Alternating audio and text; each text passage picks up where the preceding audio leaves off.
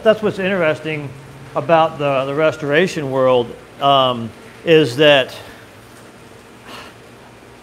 like at a place like the Cuban Club, right, in Ybor City that we have here, it's a beautiful building, and it served wonderful purposes throughout the years. They'll go, people go through and they need to maintain the building. It falls in the category of like that hotel downtown, La Meridienne, that used to be the courthouse. I saw that go through the process of quote unquote restoration.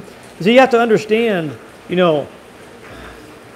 what it's like, what it means when these big, well, at least down here, these big companies, they say they're going to restore something. You've got these architects and engineers that I'm not sure what they're thinking, but one of the things that happens is that these big projects, they go out to bid, right?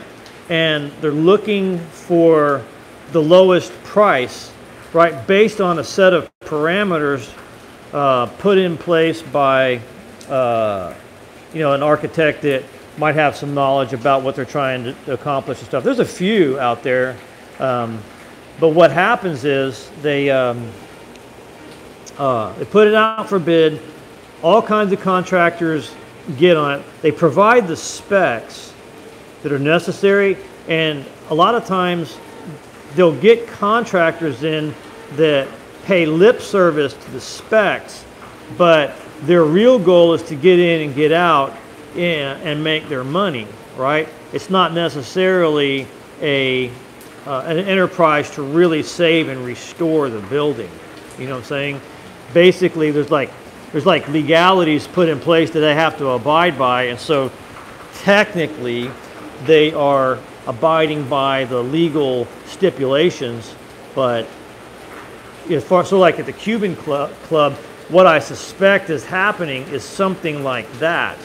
And I've seen it happen. It happened with what's called Centro Asturiano, real close by, where somebody got the contract, low bid, they didn't know what they were doing, and they just basically were putting a facade and a Band-Aid over everything, right? Making it, quote unquote, look the part, right? And it looks the part without really understanding the context, the background, the history, the knowledge that went into building the building like it was. That's like I was explaining over there, the Centro Español building that I was showing you pictures of. Somebody thought it was a great idea to take the windows and switch them from their original installation and put them on the outside of the building. Whereas at the beginning, they functioned to the inside, and they worked perfectly well with the building in balance with nature and the environment, so that they were actually energy efficient that way. You could work on them. Then they put them on the outside and they're fused to the outside. What happens? Well, now everything starts to amplify the deterioration process. I mean, you can't stop the deterioration process completely, but you can do things to mitigate it, right? Nature says, build in balance with me. I'll let you hang on to it for a while, right? Don't build it in balance with me. I take it away. It's a simple formula, right? So, that's that Cuban Club. I would love to be a part of it, but I've just kind of come to the realization that the kind of people that do those types of projects, I'm not in alignment with, and I probably won't get that project. They probably won't even show it to me. You know what I'm saying? Because I don't necessarily align with that quick fix facade thing. Because people think in facades now, right? Because you got social media, and what's social media? But putting forth your best facade. Nobody puts out their worst face, right? So it's all an act. It's all a show. Everybody's got the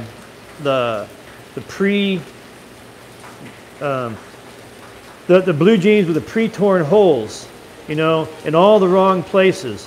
Like, okay, those of us who know how those holes really get there, you know, okay, we know, I mean, we can look at them and say, holes don't get there naturally, right?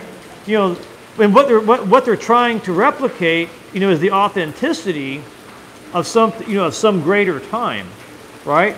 But it's not necessarily greater. It's just it's a facade. It's an act.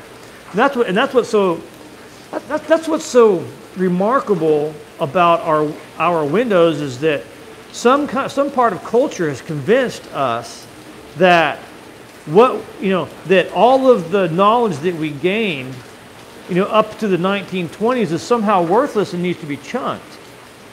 But you know, there's so much knowledge encapsulated in these windows that are behind us that to just throw them out, it misses just an enormous amount of knowledge, right? So that's what these windows are about, right? And that's why we have this class. That's why I introduced the class this way, you know, is because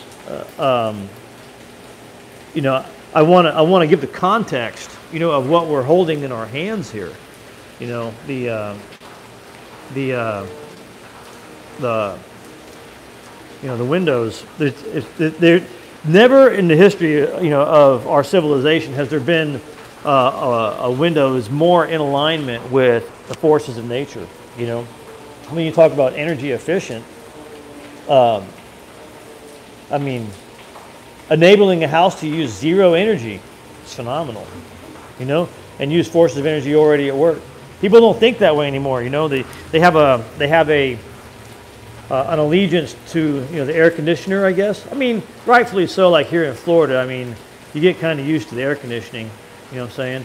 But you have to think that people evolved outside, and they know how to live outdoors, and the houses evolved as shelters from all of that stuff, and they evolved very well. I mean, think about it. I like to talk about. I like to think about how the windows emerged by thinking about this character I call the hut builder, right? And who is the hut builder? Okay, well, the hut builder is this person that emerged from a cave. He gets this wild hair to go out and get some action, right? But he's got to go outside, and he's away from his cave. He needs some shelter, right? And his shelter he puts up, you know, it maybe keeps some rain off, maybe it keeps the saber-toothed tiger out for a day or two, but then it falls down. So what does he do? He says, well, I did it this way and it fell down. Let me try it that way. That way might fall down too, right? You eliminate this, you take that, you take this little element of that, and then you start to incorporate it into your building science, which is not really advanced, but pretty soon you've got a shelter that'll stay up for a week. Okay? And that's pretty good, because if it stays up for a week, it allows you to do other things. You know, hang out, go hunt, maybe, you know, eat some berries. So that happens, and maybe the next iteration it lasts a month. Okay? And what he's doing, this hut builder, is he is competing against nature.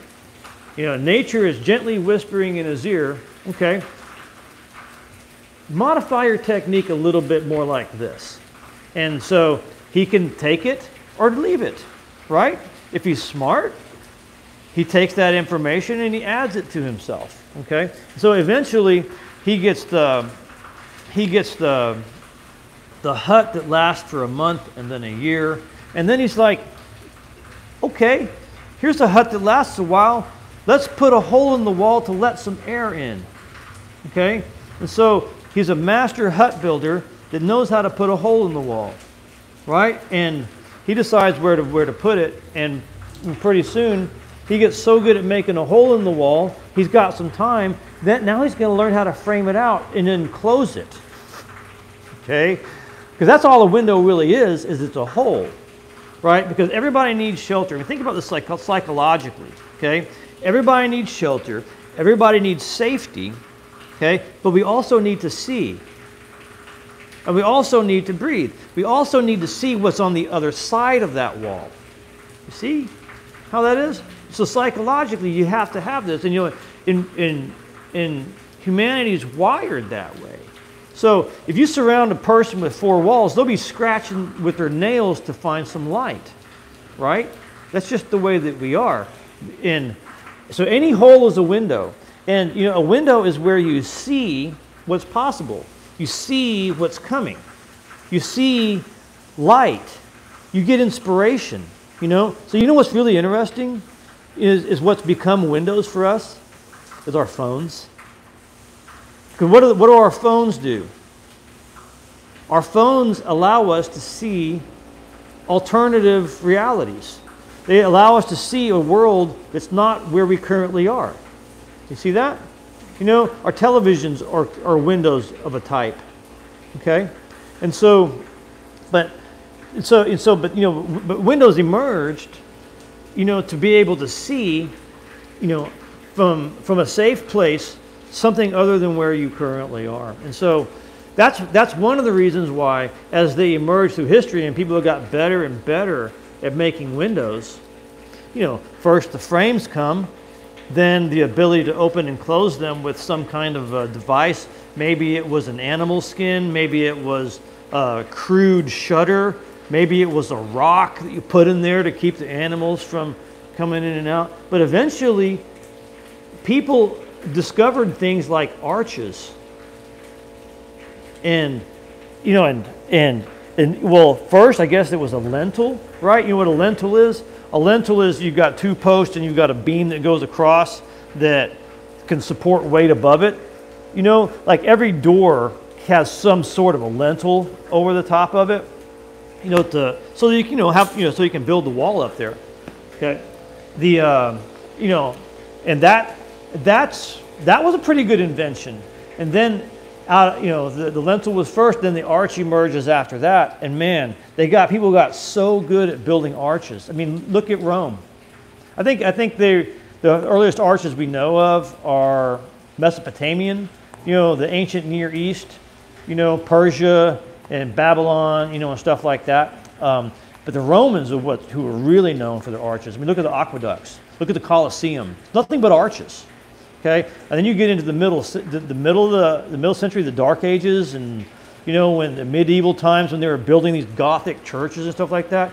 Those things are nothing but Gothic arches, right? There's nothing but windows, right? And they got so good at making windows that, I mean, they're celebrating. I mean, what do? They put religious scenery in these things to really accentuate how important they are. You know, you got the light coming in and stuff like that. People got so good at making windows, and you know, over time, they got more and more complex.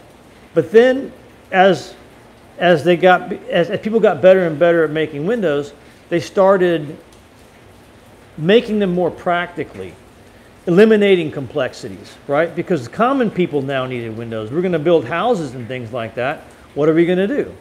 We're going to make it possible so that most houses can have functioning windows.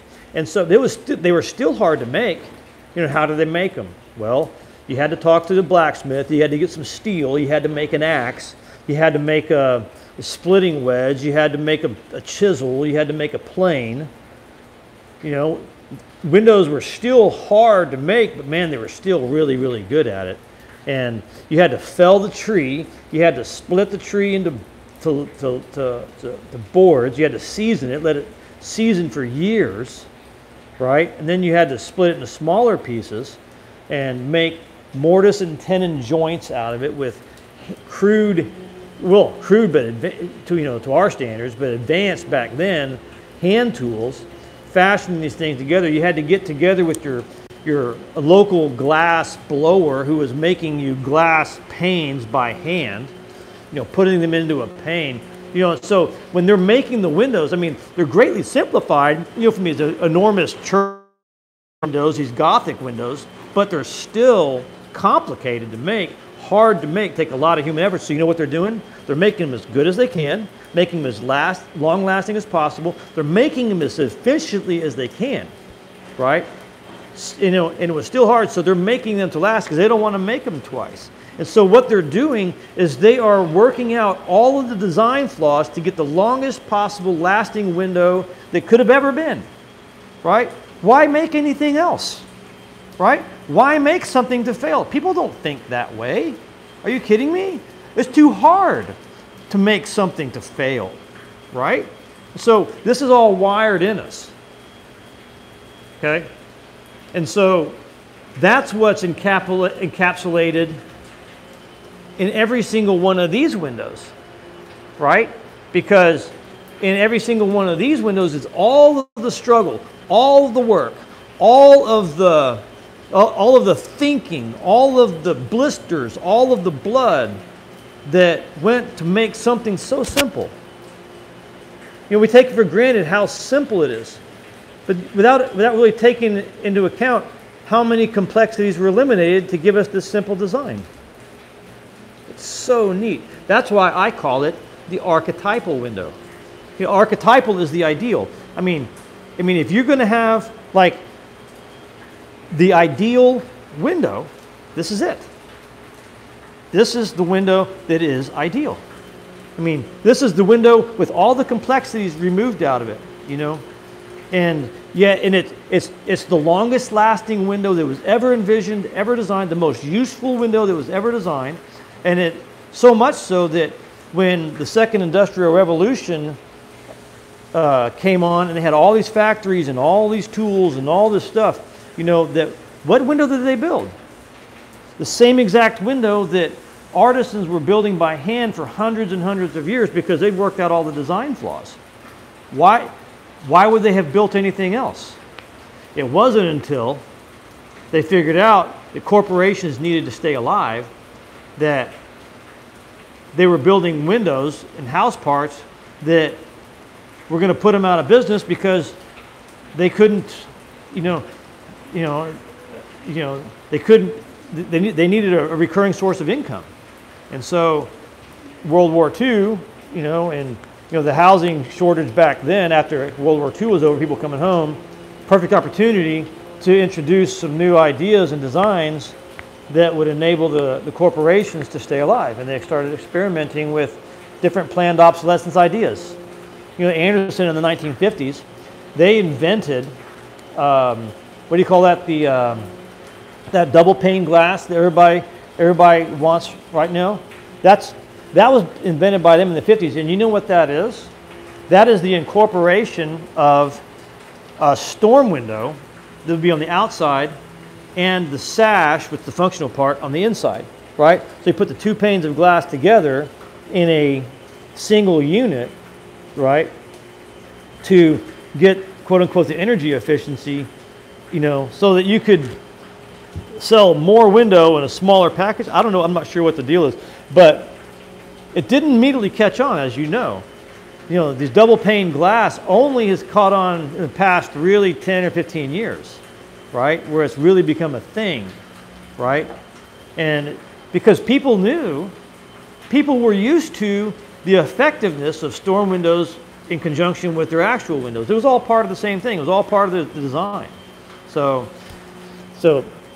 now we're in 2021, going to 2022. The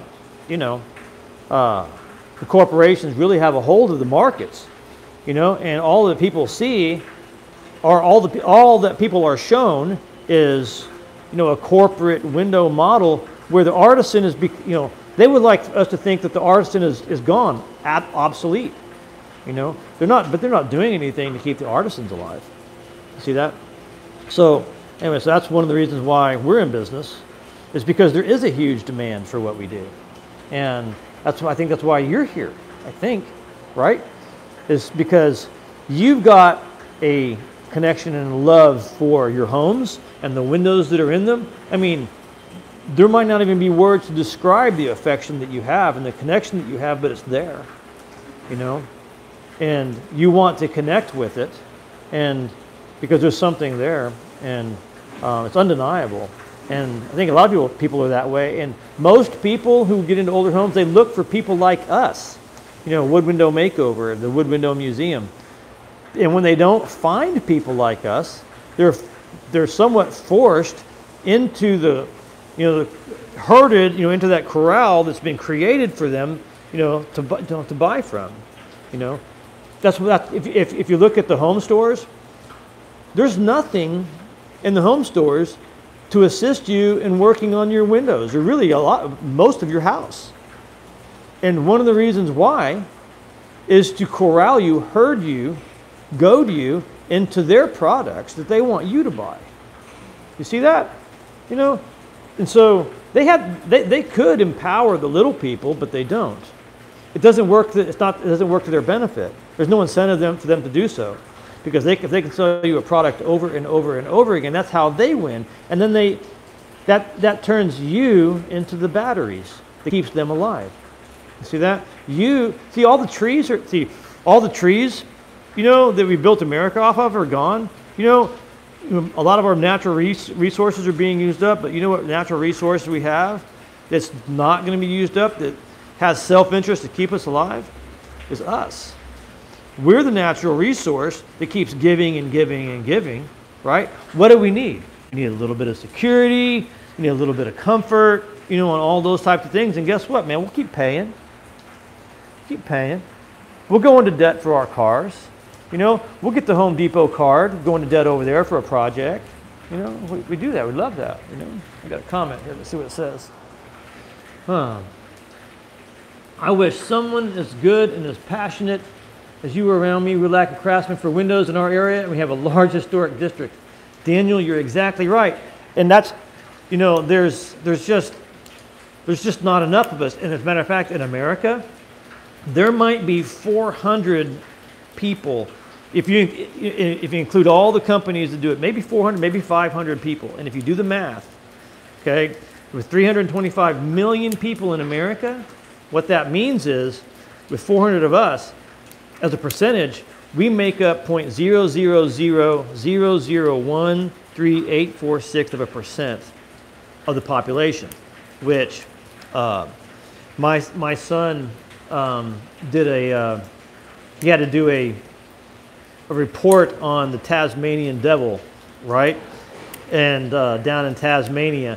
And it's an endangered species. And there's like 20,000 of them over there on that island in Tasmania, right? Okay? And 20,000 of them, and they're endangered.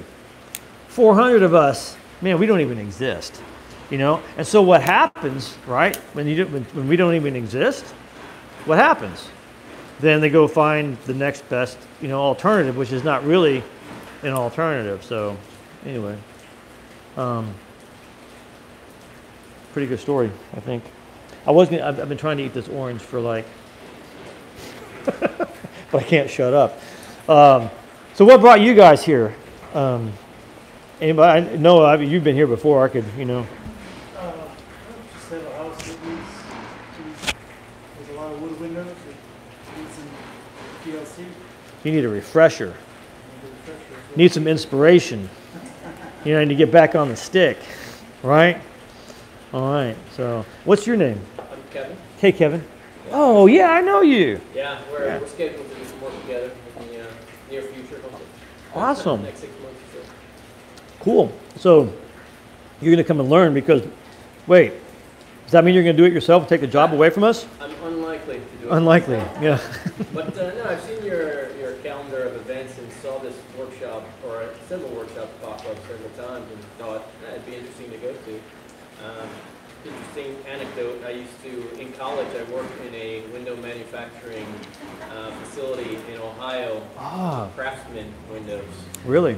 So I worked on the assembly line, just building one part of a window for 40 hours a week or whatever. Really? Yeah. Wow, and they're called Craftsman windows. Craftsman, yeah, it's the brand name. Huh. They were vinyl sashed, wood windows with vinyl sash over the top. Really? And I would build one part. Sometimes you rotate through the assembly line. The worst part was actually the finished part of the assembly line when we had to pick up the windows and move them somewhere. Really? That was good. Yeah. I'm fixated on that they were called Craftsmen. Craftsman, yeah, exactly. Why would they call it? Facade, right? If you Yeah. just name it right. Yeah. But see, that's the thing is, And you had a bunch of college kids there building it. what does it mean to be a craftsman or an artisan? You know, as a craftsman or an artisan, what do you do? You know, you go into a place, you know, you can be a brick mason, you know, you can be an artist, and you can be a clay, what do they call those? You could throw clay and stuff like that, a potter, you know. I mean, whatever the artisan is, one of the things that you do is that you solve problems through mastery, right? You've mastered a movement, that's the thing on the board, you know? And then you master a sequence of movements, and then you master sequencing those sequences so that you're so fast and so competent that what you do is mysterious, right? People can't see the little micro movements that you're making with your hands, the way that you have the force and the touch and the finesse and all this kind of stuff, right? Okay, that's craftsman, that's artisan, right? Because of the fusion of the mind and the hand and the soul and the heart and the spirit. You know, it's being infused into every single thing they do, right? That idea is really encapsulated in very deeply in the human, right? So that when we think of a word like artisan or craftsperson, we're automatically thinking quality. Why else would you name it that, right? Because, you know, that's what that word evokes, right? Is that kind of mentality. Okay, so so you got artisan beer, all right? Okay, I can get it. It might be handmade. You know, you got now, you know, Sears. Remember, Sears used to have the Craftsman tools. Okay, the Craftsman brand. But you know what's happened to that brand? It's crap now. It's been sold. It's at Lowe's. So many people have bought the patents. I've got a Craftsman hammer. You used to be able to have a Craftsman hammer, right? If you broke the handle, you could take it back to Sears and get a brand new one. I did that several times. You know, I still got a Craftsman hammer. I did a video on it with it where I pounded 10 nails, one hit, pow! It was so much fun. And but the handle's cracked, right? I don't think I could take it back to Sears now, you know, and get it, you know. But see, that's what it was. You know, Craftsman tools were known for their quality, right? It's not so much so anymore. It's just a brand. You know, there's this guy I know who calls himself a master craftsman, and I know that it's a ruse, right? It's not true, you know. And you know, and so when they, you know, so when everything becomes craftsman, when everything becomes artisan, guess what? It belittles the artisan, right? It takes away from the artisan, right? It takes away its efficacy. So, like, you can go to Home Depot and look at a window, and it's called the Craftsman series or the Artisan series of windows, and it's just this metal piece of crap, you know, whatever. And I see them installed in crappy ways and room additions and stuff like that. So, anyway, that's Kevin. Noah, what's your name? Me? Yeah. I'm Mary. Hi, Mary. We have a 1929 house, and it had a garage apartment, and I took all of the windows down to bare wood, and I redid all of the pulleys, and it was awesome. It was the most fun I've ever had. So you could teach our class. I learned the hard way, though, you know, doing it. You're in good company. But we have, in our main house, we have a room that, it was like a porch that they had closed with paneling and crappy windows, and so we are in the process of removing them, and we want to build a couple of period windows and put it in it. That's really nice. We can help with that. I might be calling Ding, you ding, to do ding, that. ding, ding. You know? Because I fall into that, contractors, oh, go to this place, they'll make you a window, and it's like, but they're junk, and I want it to be, you know, Authentic, authentic to me. real. Yeah, and I want to have a hand in putting it in. Well, we can do that. You know, we do bare sashes for people all the time, right? And they put the glass in, and they can put them together and stuff like that. So, you know, we got a whole batch going right now. So, and Carol, I've been to a couple classes. yeah, Carol, yeah. I have a 1930s house with 26 windows. So I've been slowly working around the house, but I come here to get the pro. Right. Well, I've got plenty of pro tips. And so look, I'm here for you, okay? And I've always got an agenda, okay? I've always got my class laid out for the whole day, okay? And it always gets blown out of the water by what your needs actually are, okay? Because, you know, what I came to say and what you actually need, they might not be in alignment. You know what I'm saying? So, but I've got knowledge in my head that I've accumulated through the School of Hard Knocks and other ways that I want to get to you. So, you know, make sure that you ask me your questions and, you know, and stuff like that as we go, so that I can fulfill your greatest wishes for being here. All right. So.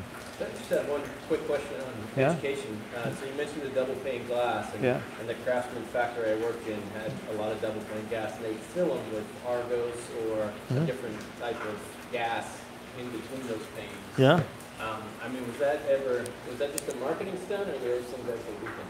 Well, I mean, I'm sure there is some benefit to that, you know, because they can lie about a lot of things, but I mean, there's got to be some grain of truth in there. You know what I'm saying? Otherwise, they couldn't say it, right?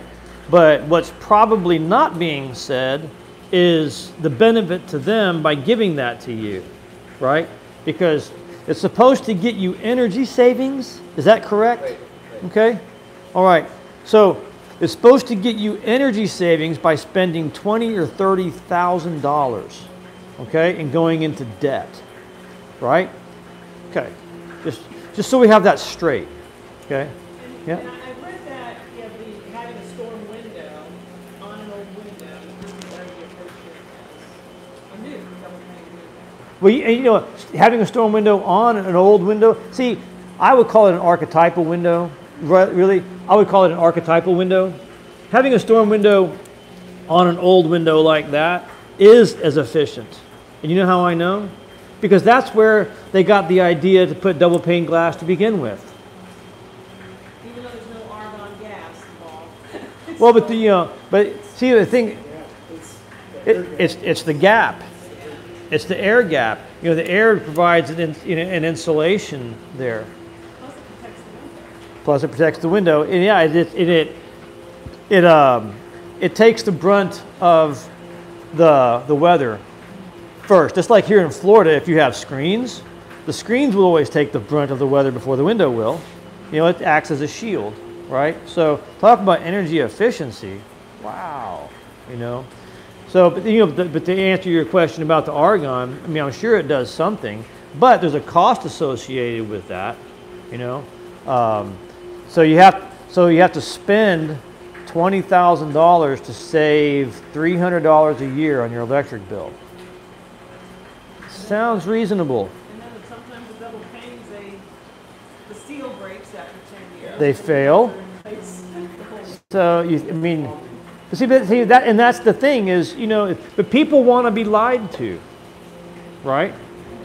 They want to be sold that kind of stuff, I guess. You know what I'm saying? They want to, you know, and if they can get somebody to lie to them and make them feel good, then they'll buy every time.